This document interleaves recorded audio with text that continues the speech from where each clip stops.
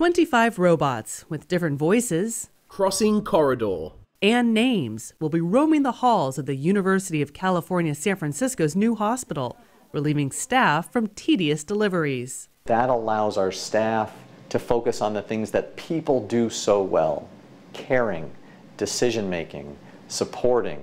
The robots can carry up to 1,000 pounds and deliver 6 types of supplies: lab specimens, surgical instruments, bed linens, meals, waste, and medications. There can be scheduled deliveries as well as on demand. The robots can maneuver independently, communicating over Wi-Fi. They can open doors and even call the elevators and travel to different floors. Some of the hallways here are nearly 3 football fields in length. That is a lot of walking for hospital staff, and just one of the reasons why they wanted to use robots to cover all that ground to do some of the heavy lifting. When we made the decision to use the robotic courier, it was based on 3 different tenets: safety for our employees, reliability because we have a schedule, and then last but not least is the efficiency. For example, they can deliver 1,000 meals a day to patients. All of the robots have the building's floor plans embedded into their systems.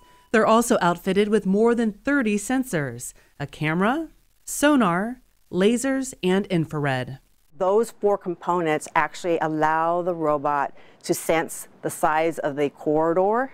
To make sure the right patient gets the right meds, the pharmacy bots have built-in fingerprint sensors, so only authorized staff can access them. They require a specific ID for each medication that goes into the robot, and then a specific ID for each medication that comes out.